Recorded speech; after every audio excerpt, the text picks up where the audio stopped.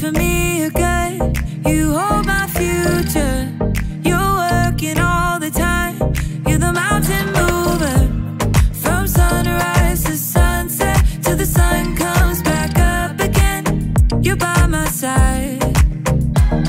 You started a good work in me. I know that you will complete it. You will see it through.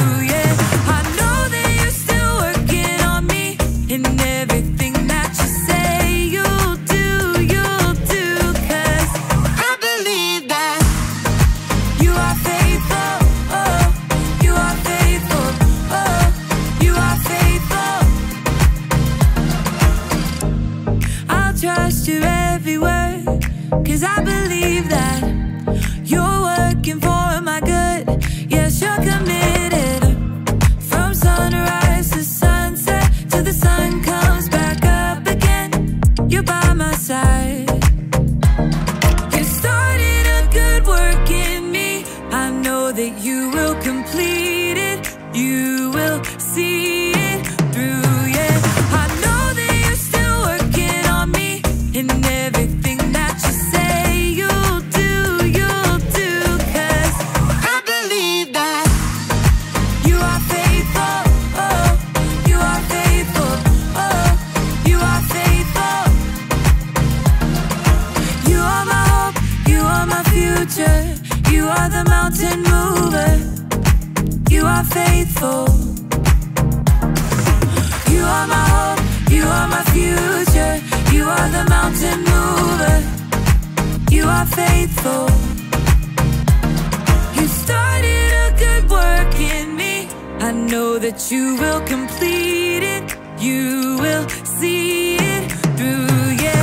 I know that you're still working on me. In everything that you say you'll do, 'cause I believe that you are faithful, oh, you are faithful, you are faithful,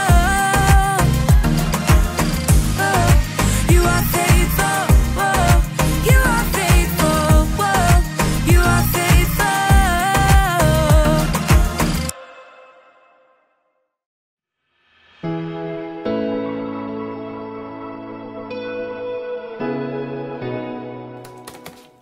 Hey everyone, I'm Erica.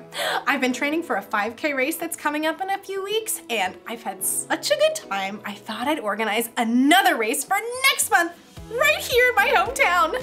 I've never organized a race before, so it's going to take some commitment. Commitment is making a plan and putting it into practice. And the first step of my plan is asking the mayor for permission to have the race. I was going to call her on the phone, but I got nervous. How does one talk to a mayor? So I've decided to make a more formal request through email. Mrs. Mayor. Or do I say Madam Mayor? What, no, dear Madam Mayor. No, I know. Dear Most Honorable Madam of Mayordom. What if I offend her? What if I get it wrong? I don't want to mess it up. I know what I need. A thesaurus. This will help me find bigger and more important sounding words to use, so I won't make a fool of myself. Okay, ready? My name is Erica, okay? And I think. What's a better word for think? Ooh, surmise. I surmise that our town would be a congenial place. Ooh, vicinity to hold a 5K race. A 5K sprinting engagement. Okay, let me read that back. Dear Most Honorable Madam of Mayordom, I surmise that our town would be a congenial vicinity to have a 5K sprinting engagement. What in the world am I even saying? Can't I just say that I think having a race in our town would be fun for everyone? No, the mayor's too important. I mean, you have to have the right words when talking to someone important. I'll keep thinking. In today's story, we'll hear about some of Jesus' friends who also weren't sure what to say to someone important. They needed a little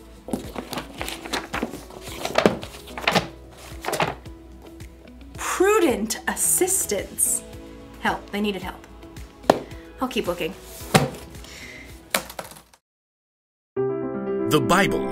It's 66 books of history, stories, letters, and poetry that fit together to form God's one big story. The epic adventure of how He created us and loves us so much that He made a way to rescue us.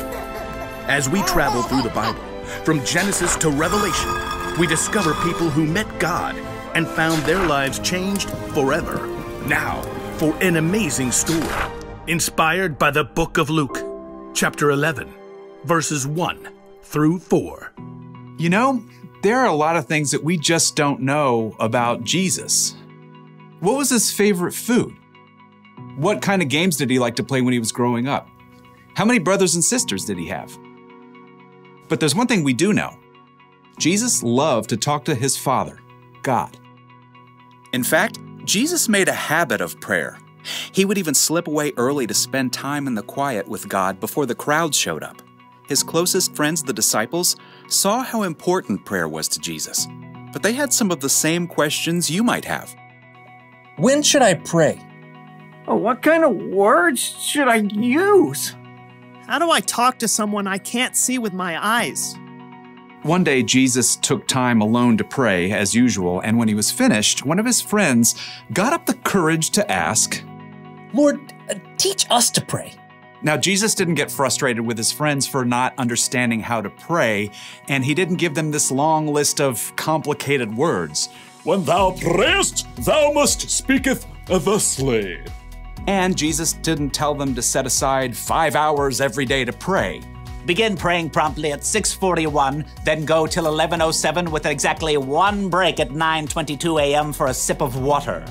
Instead, Jesus gave his friends a simple example. When you pray, this is what you should say. Father, may your name be honored. May your kingdom come. Give us each day our daily bread. Forgive us our sins, as we forgive everyone who sins against us. Keep us from falling into sin when we are tempted. Well, okay, that's great. It's simple, it's direct. So does that mean we just memorize that prayer and say it over and over to God? Well, actually, it is a great idea to memorize that prayer, but God likes it when we get creative, when we take the ideas from that prayer and make them our own. Let's take a look. Father, may your name be honored. Because of Jesus, we can all call God Father. He's like the best parent ever, a perfect one, and there is no one else in the whole world like God. May your kingdom come. Now, prayer is not making God do something for us. God is a king. He made everything and everyone, and his kingdom comes when we show our love to him by giving his love to those around us. Give us each day our daily bread. Okay, let's see. We got white bread, rye, the weird nutty kind, gluten-free, Kaiser roll, tortilla. Actually, this part of the prayer isn't just about bread, or really not just about food. It's about humbly asking God for everything we need every single day, including food, clothes, shelter, connection with other people, kindness, patience, and grace, the things we need in fresh supply every single morning. Forgive us our sins as we forgive everyone who sins against us. There is not a single day that we do not mess up in some way. You snap at your little brother. You laugh along when other kids are making fun of the new girl. You sneak an extra cookie without asking. Jesus said it's important to start fresh each day, to ask for forgiveness and freely offer forgiveness to others who have hurt you too. Keep us from falling into sin when we are tempted. Jesus knew that every day you would face tough situations that would threaten to trip you up. Times that you would maybe be tempted to not act in a way that showed love to others. And in those moments, you can use God's strength as a lifeline to carry you through. Okay, there is a lot packed into that one simple prayer. But if you found a quiet place and put it into your own words, it might sound a bit like this. Dear Father, there is no one like you. Please help all of us to show your love to each other. Give us everything that we need to get through today. Please erase all the wrong things I've done, and help me not to hold on to the wrong things others have done to me. Give me your strength to keep from doing anything that hurts you or anyone else today. In your name, amen. You can use these ideas from Jesus' prayer to talk to God anytime, anywhere. Whether it's 20 seconds or 20 minutes, it fills God's heart with joy when you choose to connect with Him.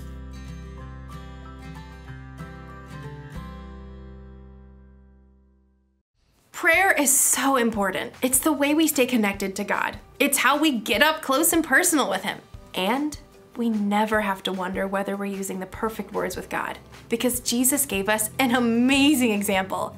We can use these exact words when we pray to God. Father, may your name be honored. May your kingdom come. But we can also mix it up and talk to God in our own words. Dear God, you are so amazing. I love how you made the stars, and fingerprints are so cool. You can talk to God anytime, anywhere, about anything. You can tell Him how you feel, what you're thankful for, what you're mad about, what you wish you could change. And if you really don't know what to say, well, you can tell Him that too. All that truly matters is that you do pray to God, that you connect with Him every day if you can. That's the one thing to remember. Practice praying to God. And the more you pray, the easier it becomes. Maybe it does take special words to talk to a mayor. I don't really know. But I do know that with God, you can just be yourself.